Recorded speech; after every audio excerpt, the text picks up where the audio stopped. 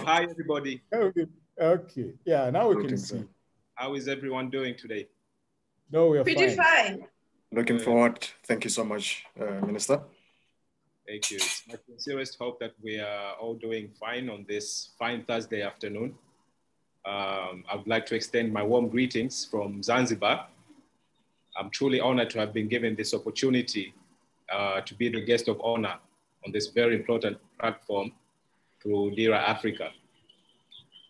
On behalf of the Ministry of State, President's Office, responsible for works, economy, and investment, I want to take this opportunity to thank the High Commission of the United Republic of Tanzania in South Africa, through His Excellency, the Ambassador, and the organizers from DERA Africa, my sister Fei Shao, who we've been in constant communication throughout our arrangement of this meeting. I want to thank them in particular for agreeing to facilitate and host this important and crucial event that aims to link our two business communities from our two countries.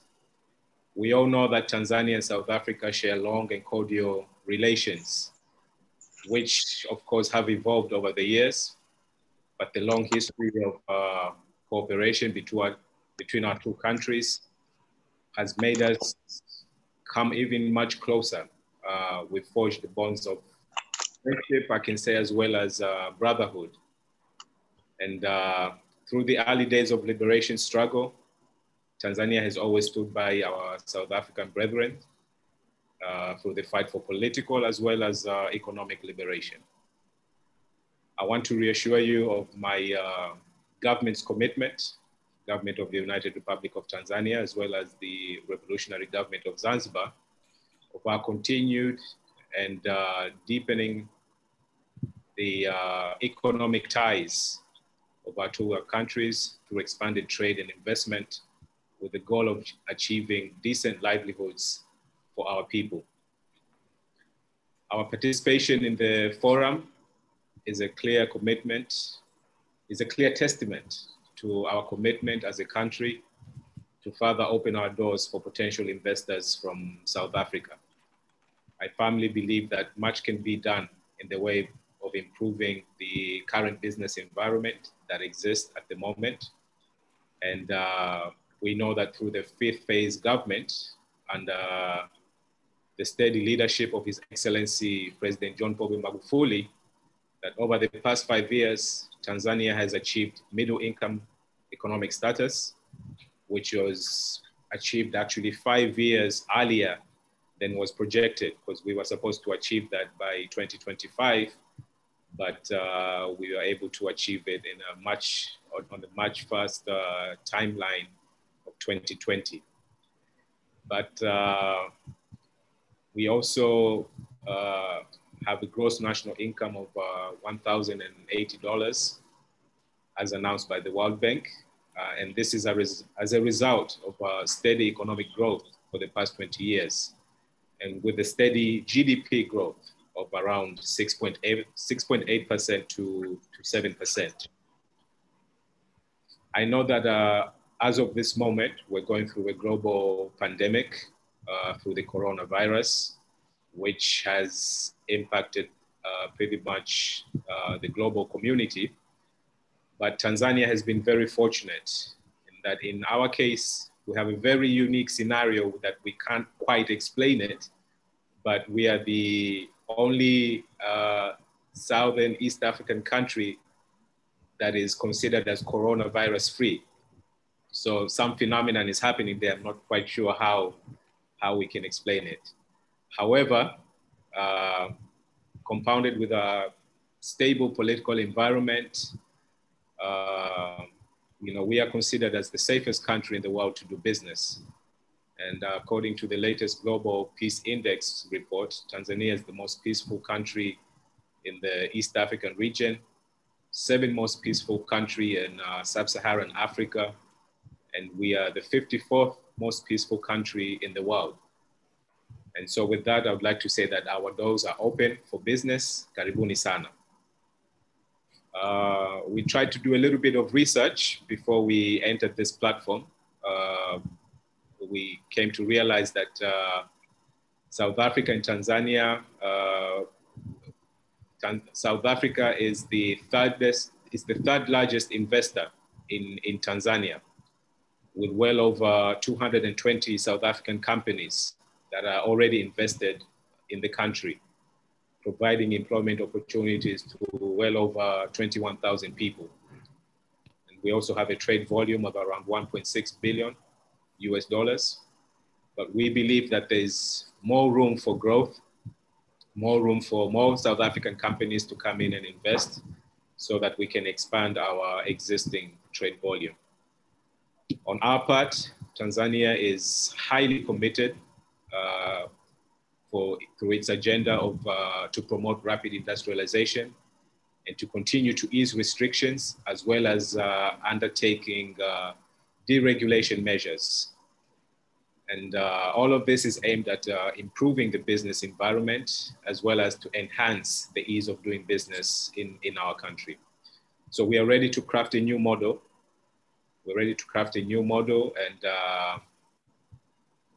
to create a new partnership with our South African partners, where government and business can work together to clear the way for more investment to flow between our two countries. With that being said, I would like also to take this opportunity to welcome all potential investors to Zanzibar. Zanzibar is part of the United Republic of Tanzania. It's an island nation where we have two islands.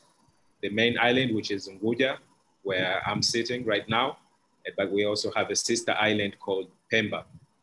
Unguja is the biggest island with approximately 2,300 square kilometers. And Pemba has approximately 1,464 square kilometers. Zanzibar is located in the Indian Ocean, about 23 nautical miles from the mainland Tanzania. However, it is easily accessible through either the air or through regular ferries that commute around 5 times a day. So it's pretty accessible. It's world renowned for its beautiful beaches and the rich culture. And we are the Stone Town, which is our famous city. It's actually part of the UNESCO World Heritage Site. So we are proud of that. Zanzibar, like Tanzania, is also a very peaceful place, economically and politically stable. And that's a testament to the previous election that we just concluded, where everything went as smoothly as possible.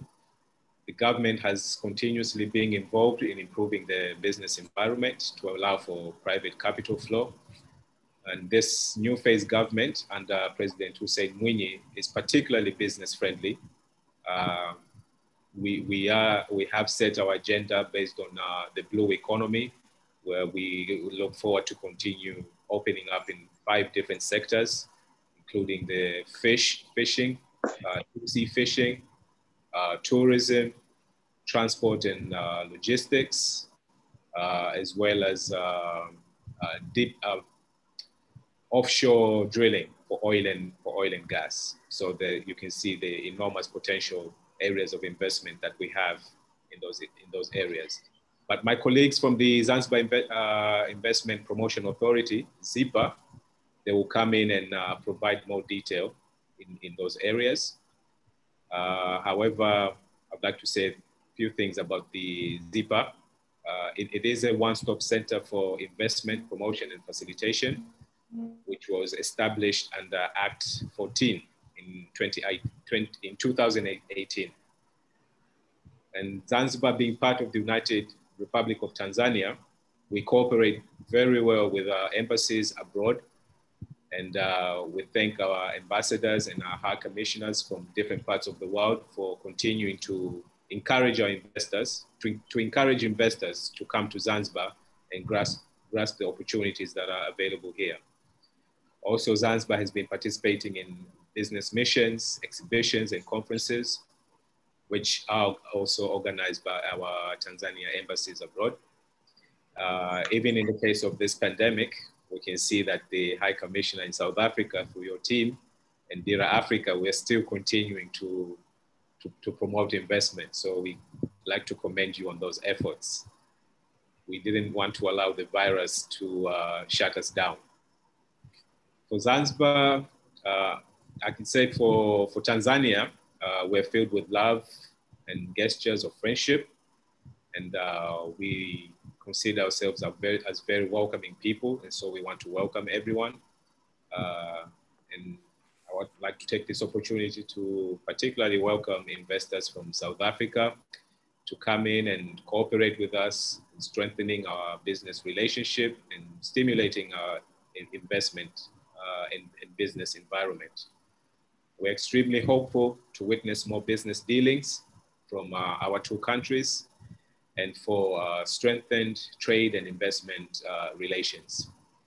And so please allow me on this auspicious occasion to express my sincere gratitude and appreciation for the kind invitation that was extended to me and my government to be a guest of honor in this important forum on trade and investment organized by DERA Africa. And I want to wish all the panelists a wonderful presentation and wish everyone else a nice discussion. Thank you very much for listening to me. Asanteni sana. Nashukuru.